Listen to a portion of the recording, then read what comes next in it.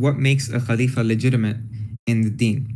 So first, I want to look at what the Quran and the Hadith tell us about the nature of Khilafah in general. So whenever we see the word Khalifa or variant forms of it in the Quran, it's always in the context of divine appointment. For example, in Surah 24, verse 55, Allah says that Allah has promised those of you who believe and do righteous deeds that He will make you khulafa in the land, even as He made those who were before them khulafa. In Surah 2, verse 247, He says, and the Prophet said to them, indeed Allah has appointed Talut as a king over you. In Surah 2, verse 30, He says, and mention when your Lord said to the angels, indeed I will make upon the earth a Khalifa. Verse 38, 26, He says, O Dawood, behold, we have made you a prophet and a Khalifa on the earth. So in all of these cases, whenever you see the word Khalifa in the Quran, it's always in the context of divine appointment.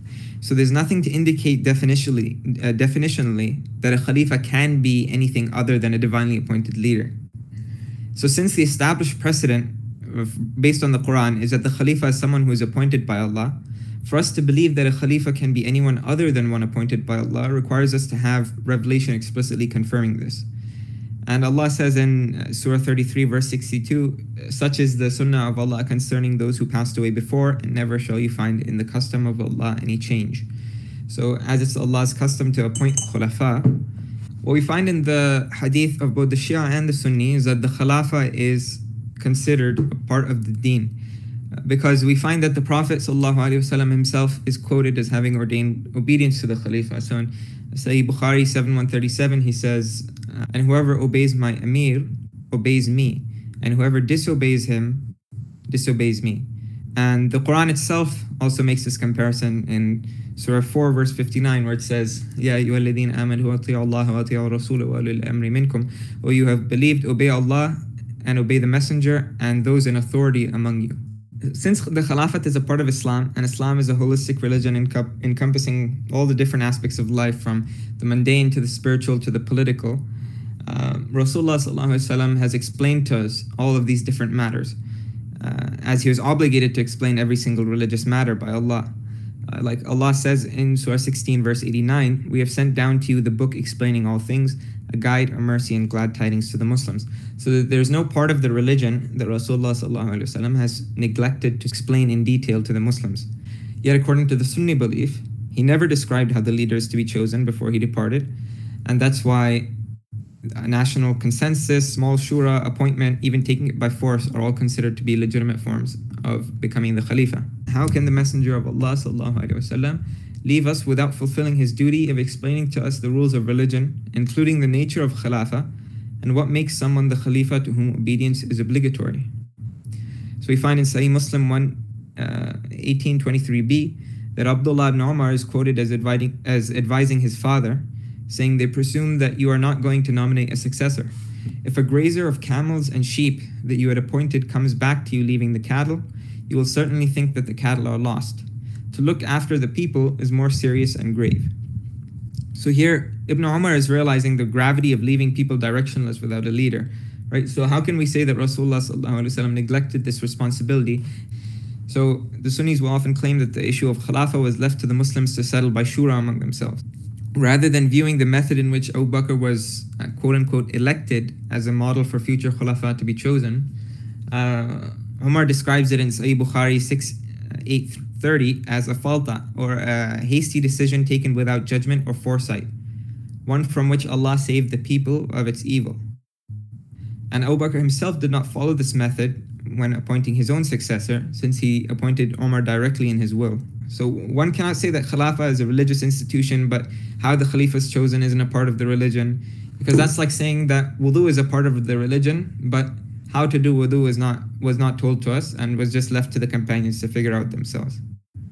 So how can it be obligatory for us to obey the Khalifa and give him bay'ah if we don't even know who the Khalifa is in the eyes of Allah? The Khilafah of Abu Bakr Siddiq radiallahu anh is a political issue. The Rafd in and of itself does not constitute kufr, meaning that one can still be a Muslim and reject the legitimacy of the caliphate.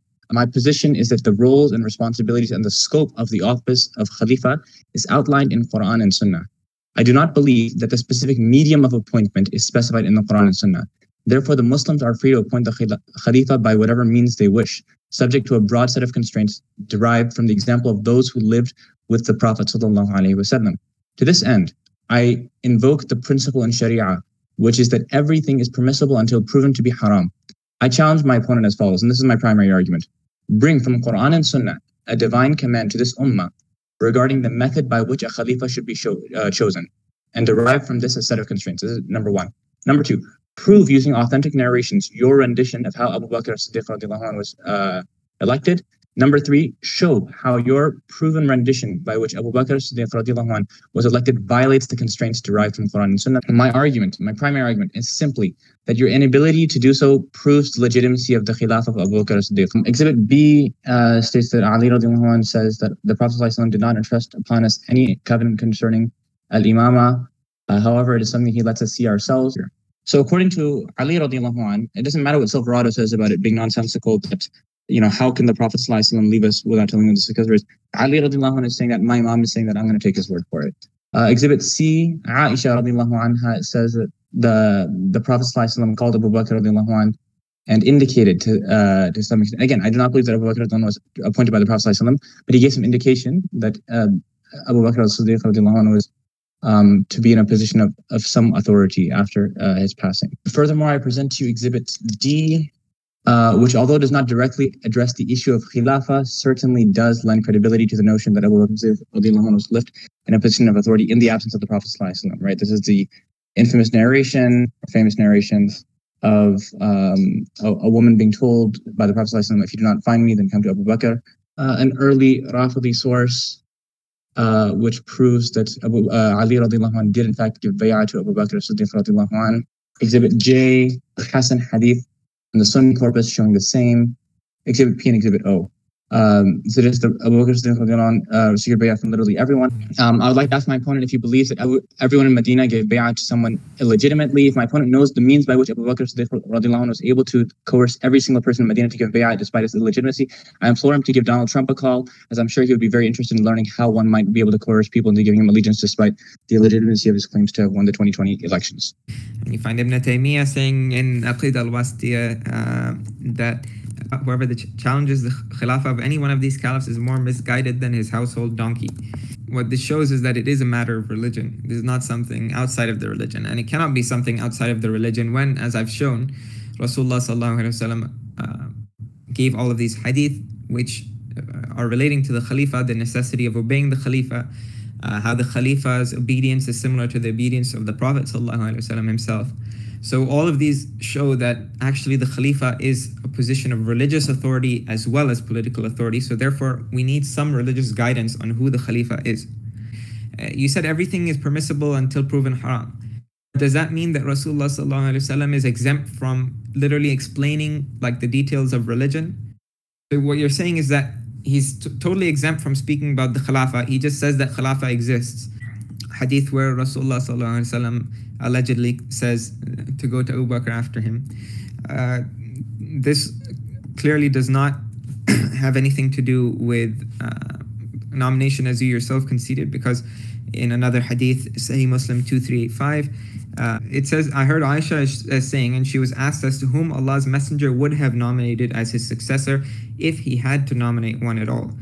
Meaning that he did not nominate one, but if he had nominated one, she said it would have been Abu Bakr. Now, nowhere do the ayat that you referenced mention that Allah commands to you who to appoint, in such and such nas from the Prophet ﷺ, and it's upon you to give that person bay'ah. What Allah says is something to the effect of tu'til mulka mimman tasha, right? Allah gives dominion to whom He pleases, and وَيَسْتَخْلِفَنَّهُمْ فِي الْأَرْضِ. Like many ayahs reference this, right?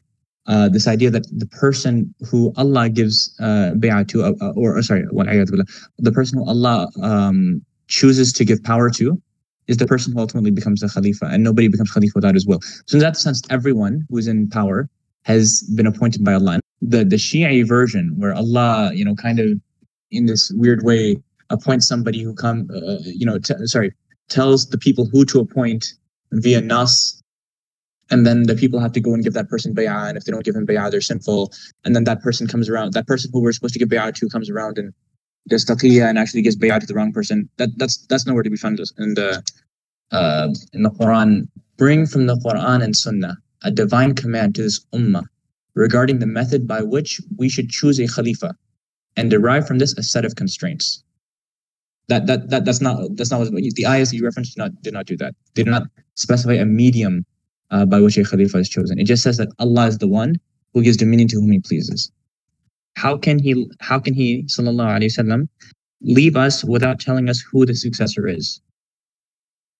Again, if it doesn't make sense to you, that really isn't my primary concern, because it did make sense to Ali ibn Abi Talib. So inshallah, if you could give me a response to why Ali radiallahu anh was of the opinion that nobody was elected, and the answer to that is basically بلغ الرسالة. He completed the message to the people, and he left it to the Sahaba, who were righteous people as a generation, to elect whom they deemed necessary. I just want to emphasize the overwhelming nature or the comprehensive nature in which those who were allegedly appointed actually gave bay'ah to Abu Bakr or recognized the legitimacy of his khilafah. Omar claimed that Allah appointing someone directly is nowhere to be found in the Quran, and whenever the Quran says that Allah has appointed someone, it just means that He basically approves of their coming into power.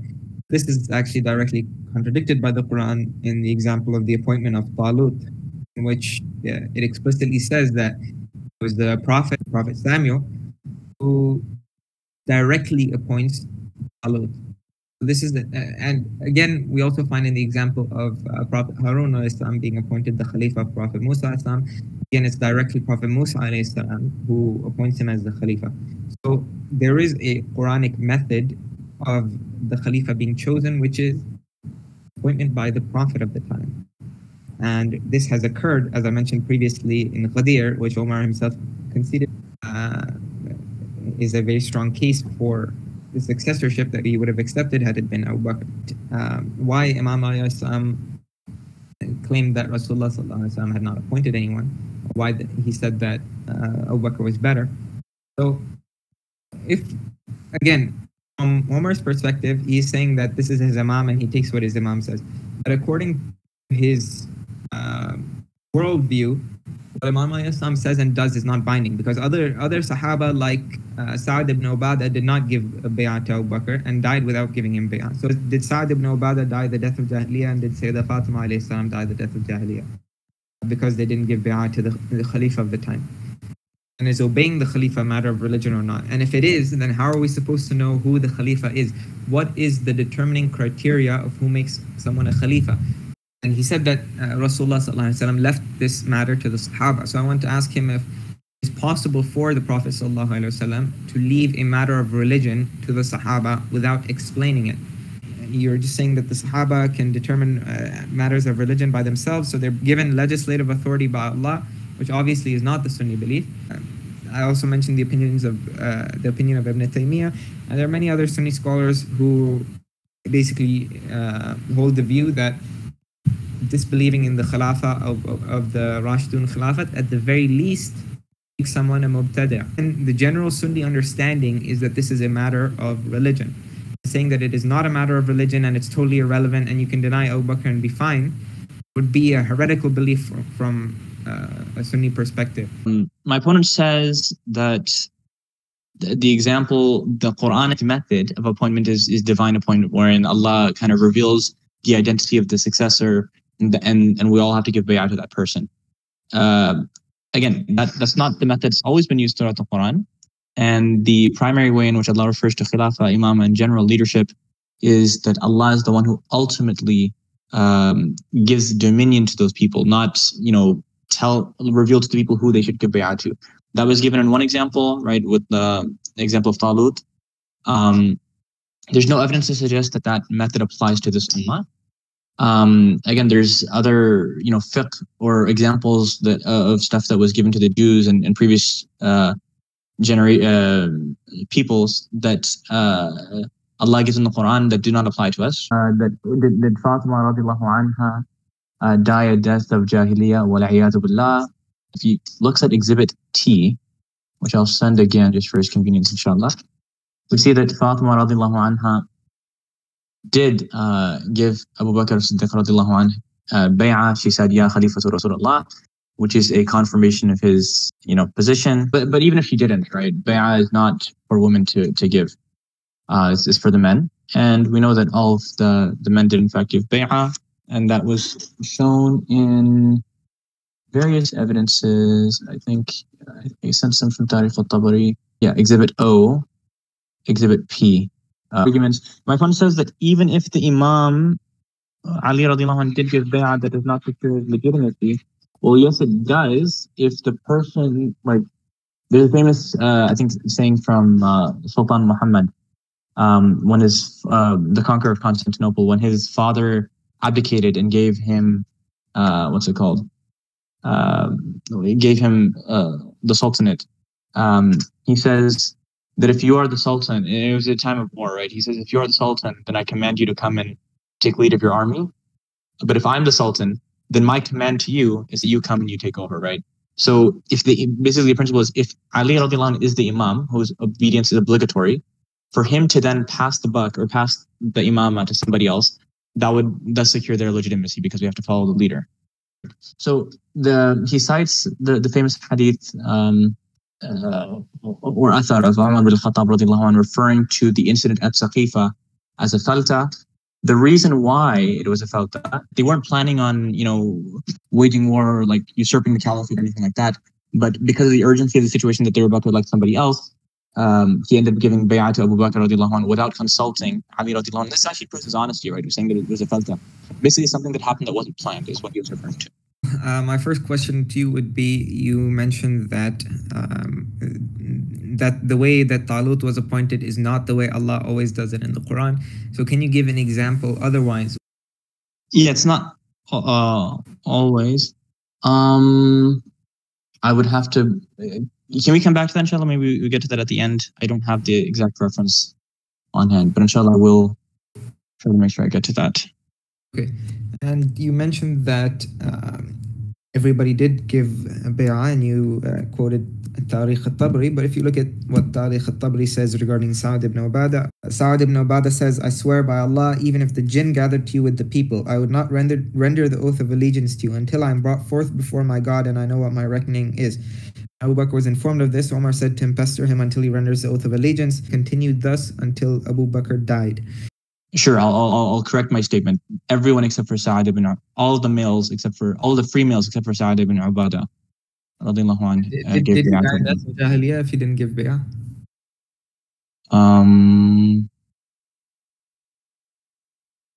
Yeah, I'm not going to answer that. Okay. If there's two claimants to the Khilafah, how do we know which one is the Khalifa in the eyes of Allah? Well, we can do a post hoc rationalization about that, because Allah says that وَيَسْتَخْلِفَنَّهُمْ فِي الْأَرْضِ. Allah is the one who ends up giving them successorship over the earth. And so the one who ultimately wins is the one who Allah chose. But the hadith says bay'ah has been given to two caliphs, kill the second. Sahih Muslim 1853. So let's say with the case of Abdullah ibn Zubair, was it obligatory for the people of the time to kill him? No. According to this hadith. Because he was given bay'ah after Yazid, or sorry, who was the Marwan. So because he was given bay'ah after Marwan, your argument is that Abdullah ibn Zubair was, and with the issue of Marwan ibn al-Hakam, if the first ruler is a fasiq, then I do not believe that he counts as the person for whom the bay'ah is. Your hadith say otherwise, because your hadith say that even if the ruler whips your backs and usurps your wealth, you still have to give him allegiance. Marwan ibn al-Hakam did a lot more than just whipping people's backs and usurping wealth. But he won. I mean, him and his children won. I mean, they killed Abdullah ibn Zubair. So according to your previous rationalization of post hoc, that means that Allah wanted Marwan ibn al-Hakam and his dynasty to rule rather than Abdullah ibn Zubair. Indeed, yes. So now you're saying that Marwan ibn al-Hakam was the Khalifa appointed by Allah, whereas just previously you said he was a fasiq, and Abdullah ibn Zubair therefore was not required to give him bay'ah. Okay, so so when it comes to this issue of divine appointment, what I say is that Allah is the one who gives dominion. In that particular instance, Allah chose to give dominion to a fasiq. So was it then obligatory on Abdullah ibn Zubair to give him bay'ah? No, because he was a fasiq and he was not a legitimate. He was not. You're saying that he was the legitimate Khalifa in the eyes of Allah, but then you're saying it's not obligatory on him to give bay'ah because he wasn't the legitimate Khalifa because he was a fasiq. Does that reconcile? I see what you're saying. From the ijtihad perspective of Abdullah ibn Zubair, who was much more worthy of the Khilafah, he did not see Marwan ibn al-Hakam as the person who was to be given the Khilafah. As I said, it's a post hoc rationalization. So until Marwan ibn al-Hakam actually did win over Abdullah ibn Zubair, the fact that he was chosen was not made apparent to the people at large. You have to remember that at that time, they didn't have internet, right? So it's not like, information traveled at the speed of light or close to it. At the time that Abdullah ibn Zubair radiallahu anh started receiving the bay'ah, it was not clear that Marwan ibn al-Hakam had already received unanimous bay'ah from the people, or the majority of bay'ah from the people. So your position is what makes a Khalifa legitimate is what, receiving bay'ah from the majority of people? No, actually, that's not. What is the criteria that makes a Khalifa legitimate? Is as long as the bay'ah is obtained in a way that is within the parameters outlined in Quran and authentic Sunnah. So there's a lot of freedom. There's not one exact thing. Bay'ah first? I'm sorry? Is it the person who's given bay'ah first? Not necessarily in every case. If there's multiple people who are given bay'ah, who are we supposed to give bay'ah to? If there's the person who you believe to be, using your ijtihad, who you believe to be the more authentic one, or the one with the more legitimate claims to khilafah. What you just said, the legitimate claim comes from being given bay'ah. So how does who is the one with the more legitimate claim in that case? If all of them have been given bay'ah by different people, how are you supposed to use ijtihad to determine which of them is more legitimate? Right, so only Allah knows what's in the hearts, but you give bay'ah to the one who you believe is better in deen, more knowledgeable, more adil, more upright. So where are you basing this off of, that the Khalifa has to be the one who is the best in deen and the best in adil and all these things? Because that's not the impression that your hadith give, right? They say that the Khalifa can be an oppressor or whatever. So that's how the Imam of Salah is elected, and so that's generally just a principle, qiyas, right? So that's the principle you use with leadership in general. So I would just extend that qiyas to khilafah as well, since that's used for Imam generally. Silverado, do you affirm that Ali radiallahu anh gave bay'ah to Abu Bakr Siddiq radiallahu anh? In taqiyya, yes. In taqiyya, okay. So all right, so now that we get into this taqiyya thing, so first off, is there not a valid opinion that if the Imam does something in taqiyya, then even that hukam that he establishes in taqiyya is valid hukam? If that is all you know, yes. But if you come to know later that is taqiyya and that the Imam's actual ruling is something else, then you should follow what the actual ruling is. Right. So how do we know that it was in taqiyya? Because we have a multitude of hadith from later Imams and also attributed to Imam al-Islam, which express the exact opposite. Like the Sermon of Shi'a is an example where Imam al-Islam is very openly talking negatively about Abu Bakr, Omar, and Uthman and how they usurped the Khilafah from him. So if this is one position for which we have a lot of support, and we also know that Rasulullah ﷺ appointed him and that the Khilafah was usurped from him. And on the other hand, we have one statement which contradicts this. Which statement do we put more weight on? How do you preclude the possibility of infinite regress taqiyya, right? So even the evidence that you just cited, how do I know that's not taqiyya? Okay, so do you believe there's a qat'i, clear-cut way of determining whether or not Imam Ali gave the bay'ah in taqiyya?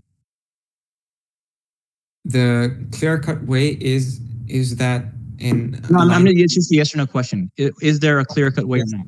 Yes. Yes, there is. Okay, so isn't the whole point of taqiyya to confuse the opponent, right? So that they're not able to decipher what the truth is, right? They're not able to uncover your true intentions. Yes or no? Yes.